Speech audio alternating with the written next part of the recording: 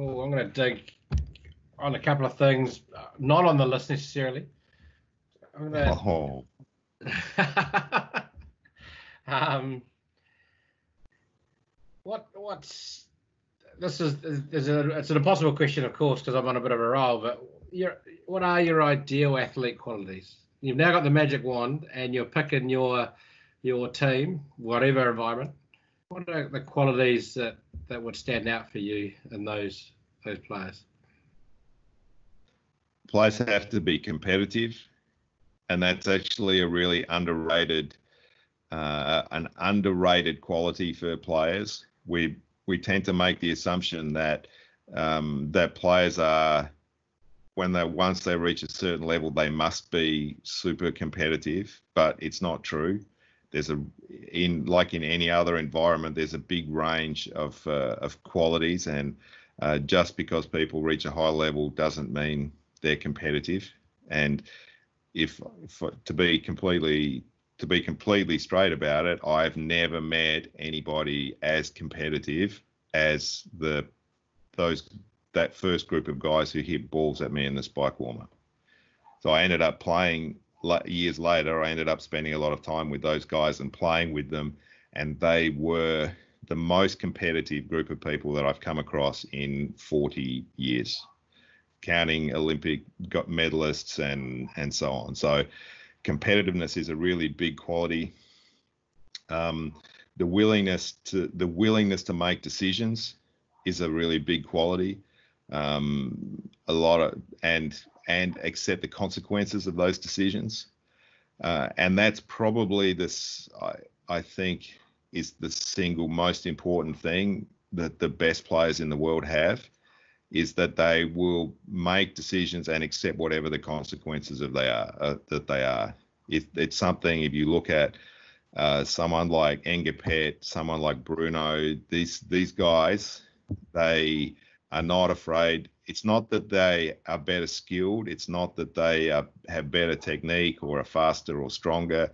It's that they're more able and more willing to live with the consequences of their actions. And those are probably the two qualities that I'm looking at, that I'm interested in. Wow, that's awesome. And I go, I'll on the same point, I'll turn it around a little bit, and the players that are the most difficult to work with are not the crazy emotional guys.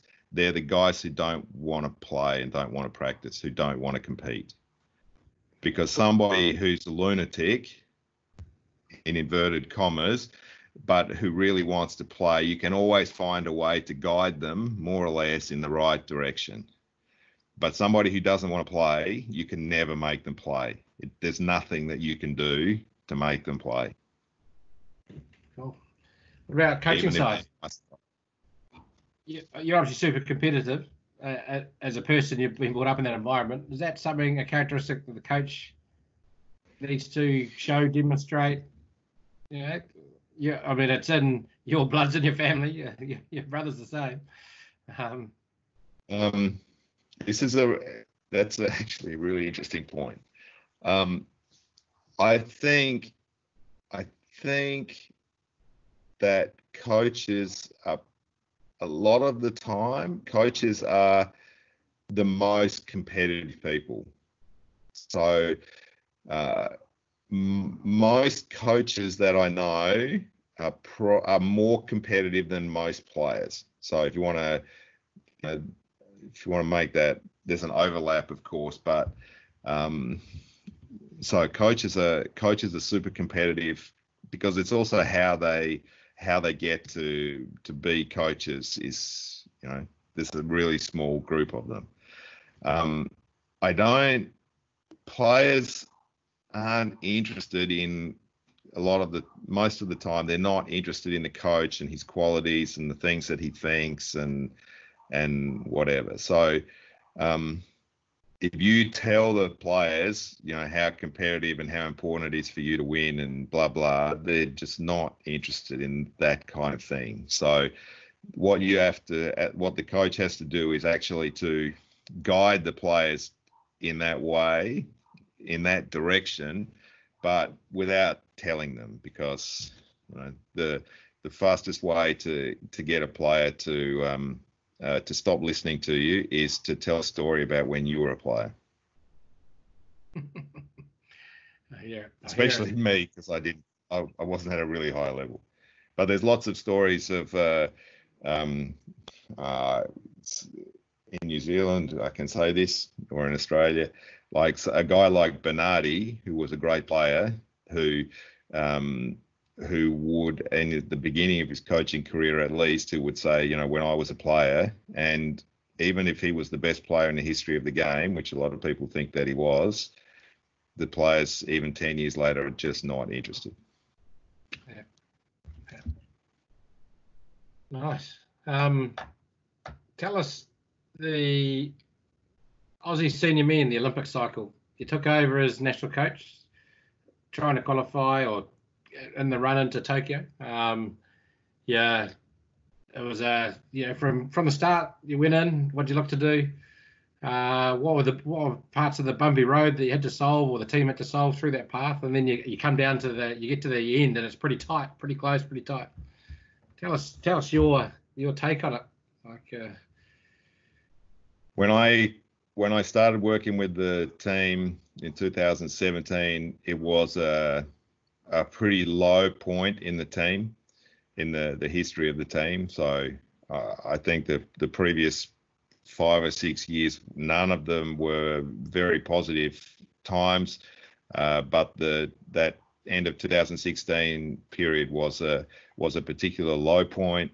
Players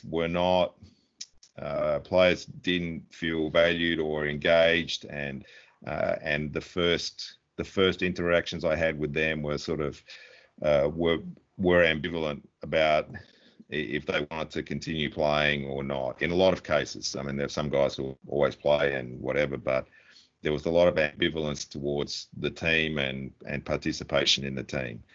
My very first goal, my most important working point, the whole time really, but particularly at the beginning, was to create an environment that first and foremost the players wanted to be a part of, so that they would go. They amongst themselves, they would say, I love being in the national team. That they would go out and say, I love being in the national team to other people. That they would go home to their clubs and say, the national team is what I want to do and what you should be doing. And that was fairly explicit in everything that I did from the beginning. And we ended up being a project over a period of years. That was also to creating an identity, creating that idea, and we ended up calling the Volley Ruse. The Volley Ruse way was a central part of that. We had some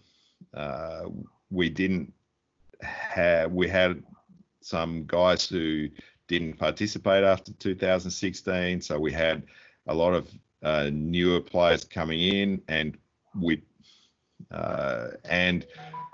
lost a lot of quality around that period. So we lost Zingle, we lost White, we lost Geimer, we lost Edgar for all intents and purposes. But in a couple of different positions, we were really, not a high quality. So then it's about building a way of playing, which is the thing that I do anyway, so that we can, and the mentality of playing, way of playing, mentality of playing, to be able to compete at high levels, higher level than we theoretically should be able to compete. And those two things hand in hand were the work as we went on, 17, 18, 2019.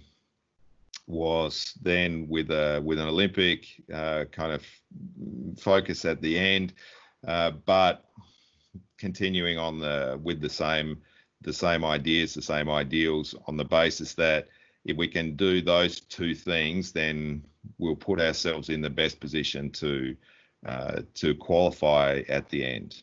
At the end, comes down to one tournament, and obviously this is not the first time I've thought about this, but there's not really any other answers other than everybody had one collective bad day. We had a massive brain fart. I don't know. Can't think of any other better way to describe it. We lost one game that ended up being the critical game, and we didn't get a chance to go on in the tournament. There's no guarantee, of course, had we won that game that we would have won. But that's that, and the nature of the beast is whatever. When you're in a performance environment, it's at some point it's going to come down to one game, and life's not fair. Mike. Tough question on the back of that. You got to gets tougher. Yeah. You get to replay it. What would you change in that process, if anything at all?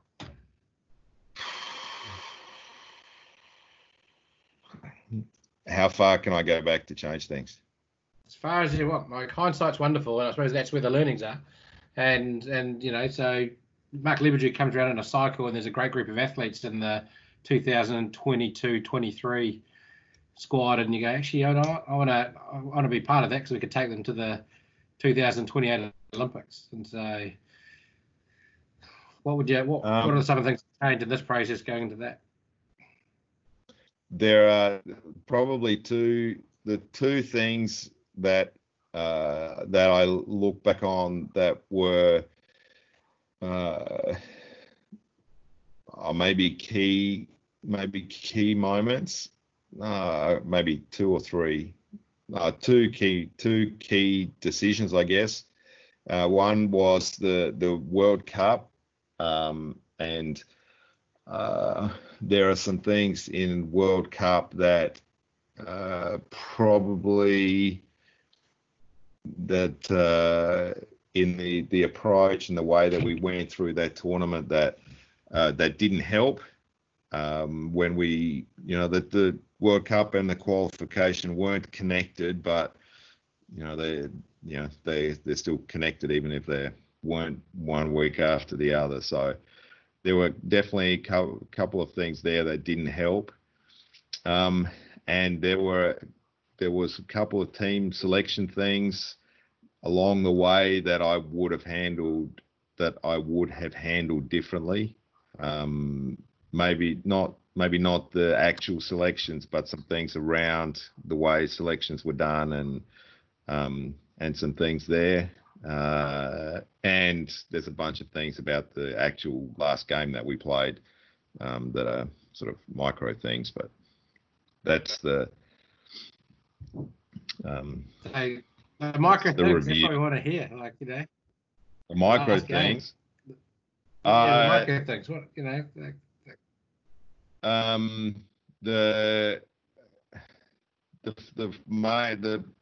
we played at 10 o'clock in the morning, and we didn't have a good enough plan for playing at 10 o'clock in the morning. So that was the main one. What our program and schedule would be that morning. That's the main one. And yeah, so I mean, when we did the video meeting, what time we woke up, what our activity was before the game, so all of those things. In the game, there's probably maybe one thing that I might have done differently, except I probably wouldn't have done it differently because there's a hindsight one. So basically, there's no reason I can't tell the story. is that we, with this team, what I worked out over time was that as a group, as a team, the thing that they needed from me for their best performance was for me to be calm and for me to give some solutions, but to always, to not be emotional, to be, okay, guys, we just keep plugging, and in the end we'll win. And this worked really well at Asians, and it got us through some really difficult moments at Asian Championships where some 5-setters that we played, some really hairy moments where the guys were, when they were really stressed out, and I kept it together, and we worked it out in the end, kind of something along those lines. And that was a deliberate decision and the best way for that team to play together. When we got to that last game, we started really slowly, and there was a moment where I wanted to fire it up a little bit, and I sort of semi-fired it up and didn't seem to get an instant response. So I went back to being to the calm version that had worked really well before. And in hindsight, probably I needed to actually go off the rails a little bit in that moment. So, and there was one sub that maybe could have made a small difference in the third set, but that's life. So, tapering down, that's a couple of things. And if I looked at a daily preparation in your pro teams or into the national team, what is a day? What does prep look like? So maybe you're playing on a Saturday and the last training's when, and then getting into the day, what does it look like from a coach's perspective, and I suppose what you expect your players to do in that time? Just a quick rundown. So in general, I don't practice twice a day. So in the pro teams as well, I do one session in the afternoon. That's my basic way. We do a lot of 6 against 6 because we're trying to identify game situations and have group responses. So that's the way that we practice. The day before a game, there'll be a video preparation meeting before the match. My rule is that video meetings never go longer than 30 minutes, or any meetings don't go longer than 30 minutes. And in teams where there's a fine system in place for being late or wearing the wrong shirt or pair of socks or whatever, I normally put in there that if a meeting goes too long, then I actually have to pay a fine to the team. So it'll be because the coach has to be accountable in the same way that the coach is not above the players, just has a different position. So we'll have the video meeting before practice. Practice on the last day will be maybe an hour 15, depending on how we've travelled, if we've travelled or not before, but tends to be hour 15. It won't be competitive. I don't normally compete the day before. It'll be, again, a lot of 6 against 6, probably some side out focus. The day before the game, the last practice before the game is the only time in the week that I'll practice with the starters together. Otherwise, I change teams for every game, for every set, and with some particular goals in mind. But the day before the game is the only day that I'll practice with the starters together. And one thing that I've learned over the years is that players like to do different things the day before a game. Some guys like to go really hard. Some guys like to do extra serves, extra receptions, extra this. Some guys want to be have as little fatigue as possible going into the game. So the way to do everything is to spend a lot of time. But then to get in all the extra reps of this and that, and you have a 2.5 hour training, which means that half of the guys who don't want to go too hard ended up going too hard. So what I'll do is the hour 15, but we have the court for another 45 minutes, typically, where the players can do whatever individual work they want to do before the game. And this is really effective, because then they do exactly what they want to do, exactly as much as they want to do, in the exact format they want to do it. And coaches serve balls, toss balls, throw balls, and everybody gets the thing that they need or want, or think they need, or want to think that they have before the game. So that's the day before the game. The day of the game, we have a second video normally in the morning. There'll be an hour practice in the morning until now, although I'm rethinking about that for the future, which will be that morning practice. I like that, or my goal is that everybody does maybe 10 maximal actions. So 5 or 6 serves, 5 or 6 attacks that are close to their maximum attention, and then a few minutes at the end for the extra 6 service reps or reception reps or whatever, and then we go for the game. Mental prep? It's all mental prep. Yeah, potentially. And do you have to jockey that at all? Like, is it the players are, I mean, you're in an environment where you'd expect the players to be pretty focused all the time, but I presume it's not always the case. So how do you check in with them and that? One characteristic of my practice is that I don't practice for a long time. So I don't have really long sessions, like 2.5 hour sessions or 3 hour sessions that a lot of coaches have. So my players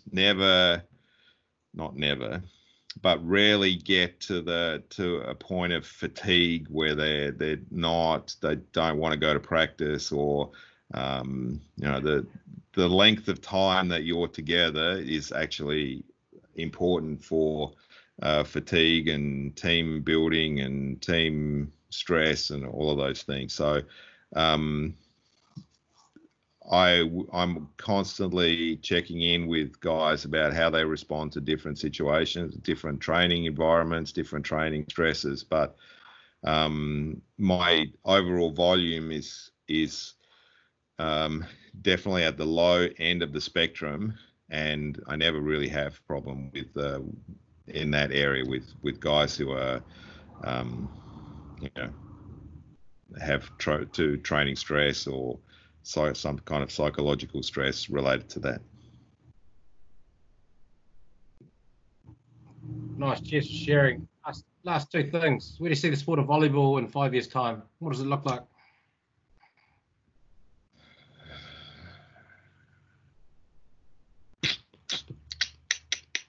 It's a good question. I think that I think there'll be more variation. I think we've hit the kind of peak of specialization, in a sense, and I think that the thing that we'll see, and we're seeing right now, is that there's more individual variety in the game. So there's a lot more. So serving. There's a lot more inbuilt variety in serving right now, different positions, different types. That's a big part of the game. There's a lot of different attack solutions that are used now, how players tip, how players use the block. We see that a lot, and that's sort of been going on for the last 3 or 4 years. And that will continue. And I think once that gets to a point, coaches will look at some ways that they can have some variation in their systems. So right now everybody plays more or less the same way, and we have individual variations. I think once the individual variations sort of plateau, coaches will look at some ways they can change things. I think I have a suspicion there can be a rule change about attack, and particularly the way that people can tip. Maybe not a rule change, but definitely an interpretation, and that'll change the game again. But I think what we'll see is as a more athletic, more dynamic, and with some more individual variation.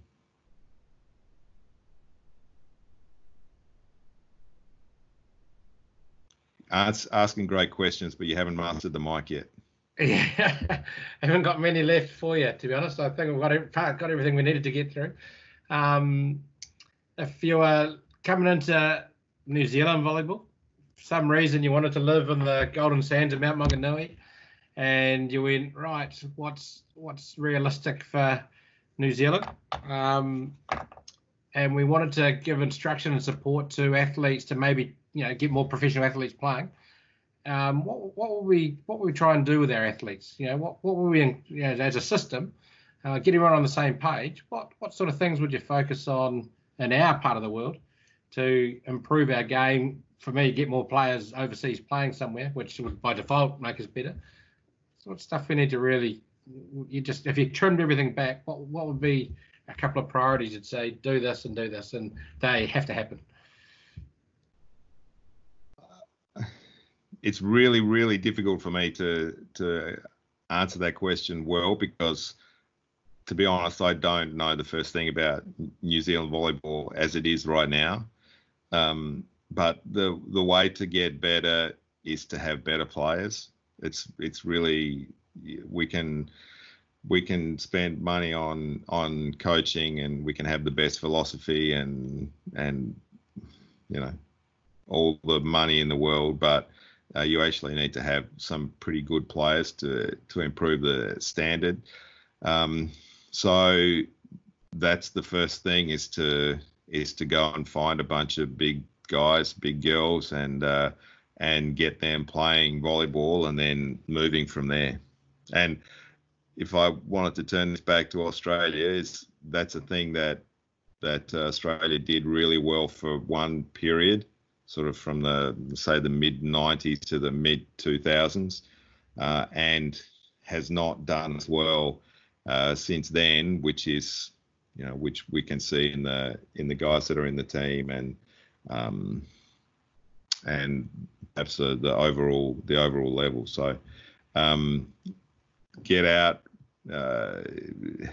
inspire coaches to get out into schools to find big kids to inspire, and that's probably the only way anyway. Nice. Probably not. Definitely a big person's game, unfortunately, at the very top level. The last thing, how do people follow you, mate? You've got a pretty cool blog, I believe. You definitely spend a lot of time writing. You believe? I mean, I thought you read it every day. Yeah, every second day. It's on Facebook. At Home on the Court. There's a couple of things that I do and involved with. I write a blog called At Home on the Court, which is marklebedew.com. I'm sure you'll write it in the notes. There's also a Facebook page and a Twitter account with the same thing, where I just share whatever ideas I have and other interesting things. Interesting to me. I'm also involved with a project called the Volleyball Coaching Wizards, which is volleyballcoachingwizards.com. It's a bunch of interviews with high-level coaches or quality coaches, because it's not only about professionals. There's coaches from different levels, from high school level to pro men, pro women, beach volleyball, and they're long form interviews. There's 2 books that come out of that project. One is a collection of the interview transcripts, and one is a discussion on some of the key themes that have come up through the interviews. I think there's 35 interviews or something in the series, and that's where you can track down thoughts I have and things that I've been involved with. Nice. And just to finish, 3 books that you'd recommend every coach to read. Whoa, 3 books for every coach. I've been asked this a lot. The first book, my favorite coaching book, is still Sacred Hoops by Phil Jackson.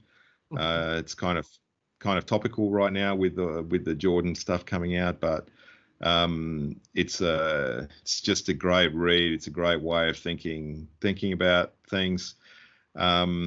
The other one that is less well known is one that I think a lot of people can get a lot out of, is a book called Ajax Barcelona Cruyff, which is a collection of interviews with Johan Cruyff over 20 odd years, from his playing career through his coaching career, where he explains a lot of his ideas, or a lot of his ideas come out, which are amazingly interesting.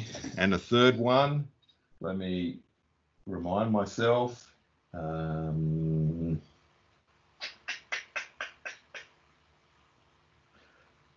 For now, I'll say anything about John Wooden, the American basketball coach. Yeah. Superb. Well, Mark Lebedew, thank you for your time. Really appreciate your comments, and I definitely think you've stirred up some thoughts with a few people. And hopefully, that's my goal. That's the goal of all of my interactions with the outside world. I want people to think about what they're doing, to think about volleyball, to think about ways to be better. And if I have been able to do that in the last hour and 19 minutes, then my work here is done. Awesome, Mark Lebedew, appreciate it, and Volleyball New Zealand appreciate it a lot. And hopefully we keep in touch, and Dave keeps in touch with you, just in case you come down under again, and we can tie it in for a fleeting visit to the lovely Aotearoa. So thank you very much, appreciate it, and be well in these interesting times. And we'll follow you in your success if the season starts this season coming up. All right, beautiful. Mate. Thanks, Udi.